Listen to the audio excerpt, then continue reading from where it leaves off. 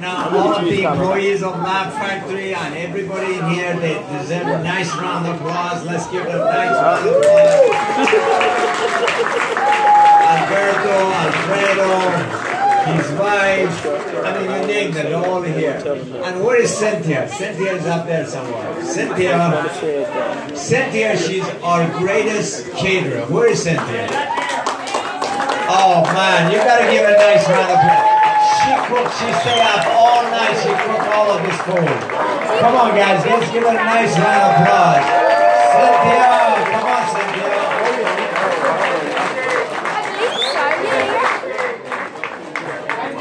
I don't see her, but there. Where is she? Cynthia, come on up. She's a caterer. She cooked all of that food. Isn't that beautiful? Let's give her a nice. Come on, honey. And she's coming up here to wish you guys happy Christmas and Happy New Year and everything. Merry Christmas. I'm sorry. I'm too tired. Welcome, one more year. Thank you for coming and enjoying the holiday with us. Hopefully you'll also be here next year as well. I know we've been doing this a long time. Jamie's been doing it for 39 years. He's the one that we really need to thank. He makes it possible. No, without her, we wouldn't have no food. Yes, without her, we wouldn't have no food. The food part is easy. Anyway, thank you, Jamie. I love you. Have a good holidays. Thank you. All right, we're going to start to get this festivity going. We're going to bring a gentleman. He's been on the radio, television, been around this comedy for years and years and years. His name is Bill Calmerson. Let's give a nice round of applause to Bill Calmerson. Ladies and gentlemen. Thank you, Jamie. Hey, everybody, let's give it up for Jamie. There's a lot of comedy clubs in this town within about less than a 2-mile radius from this spot right here. And none of these clubs have done anything but take your money. They give back nothing, but Jamie does. He serves this community. He's been doing it forever. That counts for something. Now that we're all living in Trumptopia. Isn't it wonderful? Yeah, with the billionaire brat boy. The PVP. Putin's vice president, that's what I call him. Everybody look around. Take a look, because this group, we're here today. At this moment, we're all brothers and sisters. We're one family. Amen. That's right. What's the day? It's Christmas, the birthday of our Lord. That's right. This great symbol, this avatar for peace and justice, which has been transformed into the greatest marketing tool of all time. I know, my grandparents, when they came to this country, they actually converted from Judaism to capitalism. So they've been very religious ever since. Actually, I'm a member of a cult. It's called Jews for Gentile Girls. So. You digging it, right, brother? Yeah, you remember? No. Okay, don't ask, don't tell. I won't ask, you won't tell, but we'll all yell. How's that for a poem? And here we go. This gentleman here never gets enough attention. He's ADD. He's always at a deficit for attention, and he's a walking Christmas candle. He's been here many times. He's the pot man. 39 years. 39 years. Oh, for real? So your life has really gone nowhere in 39 years. That's not what I call progress, okay? You get everybody high before you die. You're the checkout stand. He's the wingman. It's legal. How do you deal with all this legality now? I mean, it's legal. I'm the guy that changed the world. Medical marijuana. You're the guy. He probably did. He really did. You are, so you're an important person. All right. Well, welcome to the show again. Once again, 39 years. He's been here forever.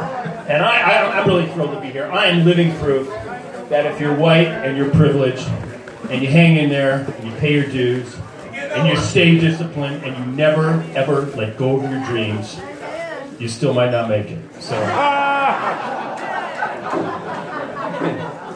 yeah, and so I think it's so important, and it is a spiritual day, that we all find that balance between the personal and the professional, that equilibrium. And I can say this after a lot of inner work, after a lot of meditation, I feel like I finally achieved that balance, because now I have no personal life and no professional life. So, yeah, right now I have a new job. I'm a pickup artist.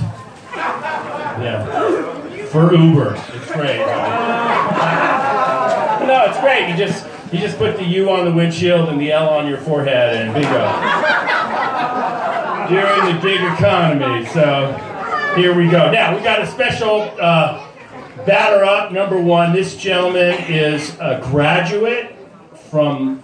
Jamie does a lot of things. One is this great where we all get together and celebrate our lives and ourselves. But he also has a comedy camp, because comedians just don't pop up like mushrooms on logs. They're actually groomed and trained, where we study the ancient art of humiliating ourselves every night in front of people that don't care. And this young man is a graduate of the comedy camp. He's from Washington, D.C., but now he's in Irrera, and he's a young comedian. And we're going to give it up right now for none other than Noah. Let's hear it right now. Come on, Noah, hustle up. Break it down. Give it to him straight. How are you guys doing? Good. How's your Christmas? Anything you like? You guys get anything? You did? Oh, you got a Hot Wheels? I remember Hot Wheels. I always wanted to drive a Hot Wheels. Anyway, so like me and my mom go to the mall a lot, an unhealthy amount. I probably shouldn't say that, but this time she dragged my dad with us. My dad has really bad feet. They're really bad. His nails are so long, they look like claws. Anybody here got bad feet? I know you're lying. I know you got bad feet. I better not say that. You look like Mike Tyson fused with Shaquille O'Neal.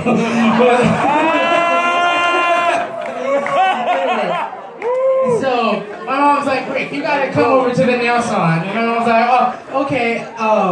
My dad walks over. He's like, I really don't want to go. My mom ends up getting him there, because my mom, she does that. So we get into the car, we head to the nail salon, and you know how like the Asians are always on it? As soon as you walk in, she's like, hi, welcome to Health Skin & Health. How may I help you? My name is Rebecca. What would you like? My mom's like, can you get 3 pedicures? She's like, sure, but do you want something else? My mom's like, what do you have? She's like, we do hair, we do cornrow, weave, manicure, pedicure. What type of weave you like? 8-inch or 10-inch? And I was like, I don't wear weave. And then, so, she's like, we also have massage, but that's a different company by my brother Ken. So we walk over. I was like, just 3 pedicures. She's like, okay, come this way. We'll get your chair ready for you. Just put your feet in the tub, okay? And so we sit down. As soon as my dad reaches out to take off his socks, she's like, no, honey, relax.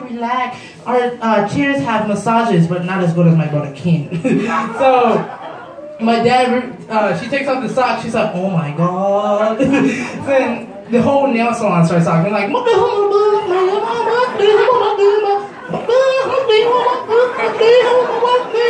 my God, his feet's so bad. And there's an African guy in there, he's like, that's worse than my mudas. And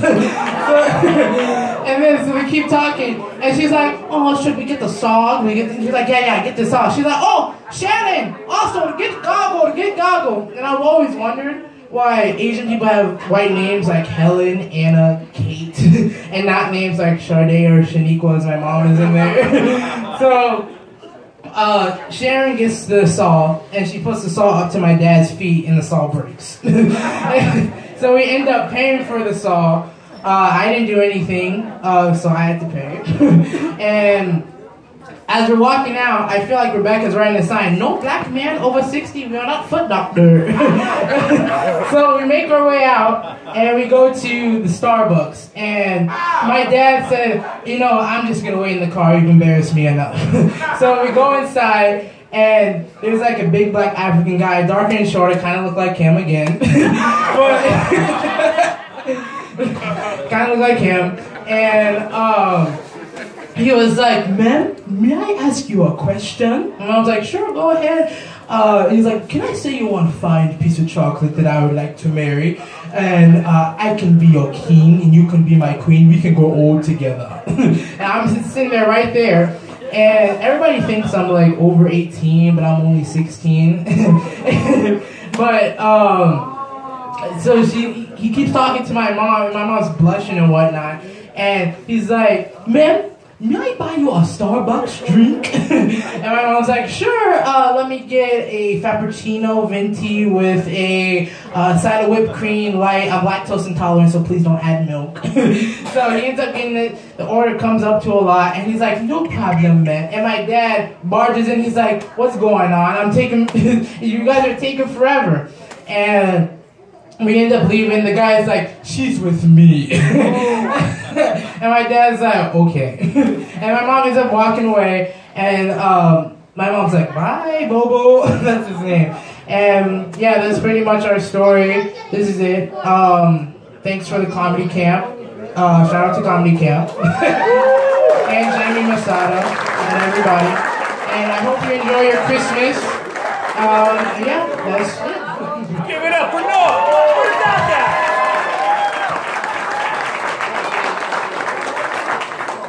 16 years old, he's doing this stuff. Wow, can you imagine 16? I'm in like, people say me, I'm in like, right now actually at this moment, right now, I'm as old as I've ever been. And I'm as young as I'll ever be.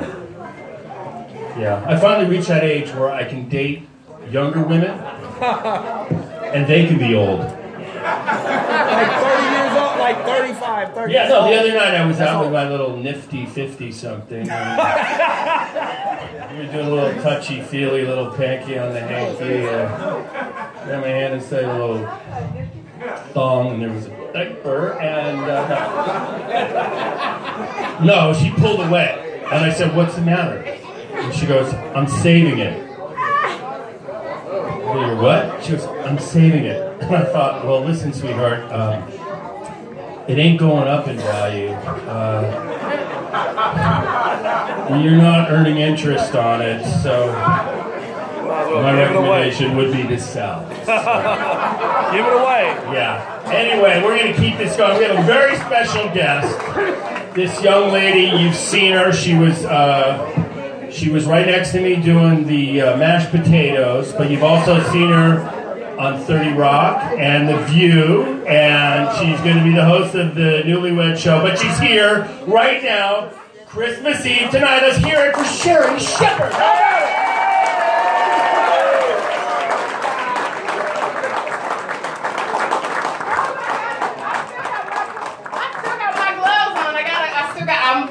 So I know I'm supposed to give you water and you a fork and you some mashed potatoes. I got you as soon as I get off this stage. Because we learned to do everything here. Jamie, I didn't know I was going to find my husband in this room. Good Lord. All these beautiful men. Look at y'all. What you clapping for? Is this your lady right here? Okay, well, you better stop clapping. We don't do that here. She looked at me like I will throw these mashed potatoes right at you. Keep it up. Keep it up. Look, and Big Joe picked me up. He picked me up and cracked my back at the same time. Merry Christmas. Thank you. I feel good because you know what? My divorce papers just came in the mail. Yeah. I'm so excited. You can't clap for me. I don't know if anybody's married. I'm not trying to disrespect you. You married? Well, where your wife at? Will you bury her somewhere? Where she at? You just got married last week, but she's not here. That's what my ex-husband said, too. That's what he used to tell people.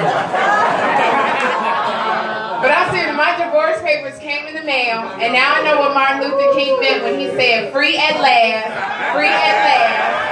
Thank God Almighty. I'm so excited. No, but see, y'all don't understand. And this is the second time I'm happy. This is my second divorce. Look, whoa.